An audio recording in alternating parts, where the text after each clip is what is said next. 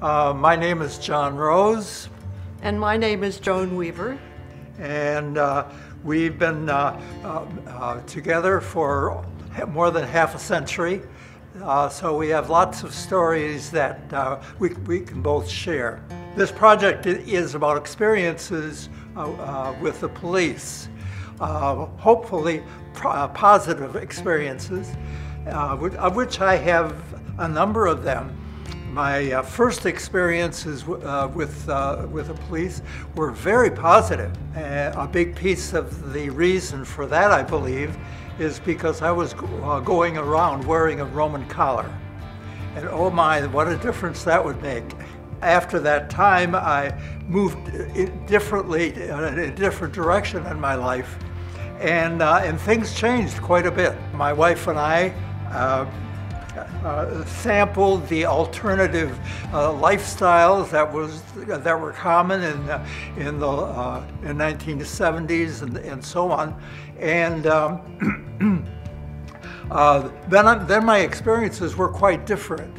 Nothing was very dramatic. I assumed that the police that I encountered would act in a professional and respectful way, and they usually did. And I think that my expectation helped a great deal. When we were driving back from California, where we had been living, with a huge trailer of all of our possessions, me wearing a great big beard and driving through New Mexico. This was like the mid-70s, and we got stopped there. They asked our permission, as they had to,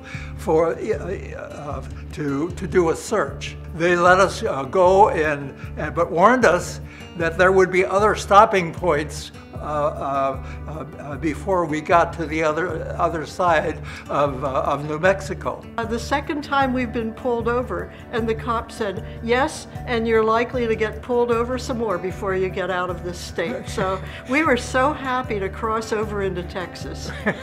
When we were younger, when we would be regarded with suspicion, because John had his beard, well, I had long hair and I wore long patched skirts, and you know, we looked like what people think of as hippies. We didn't think of ourselves as hippies.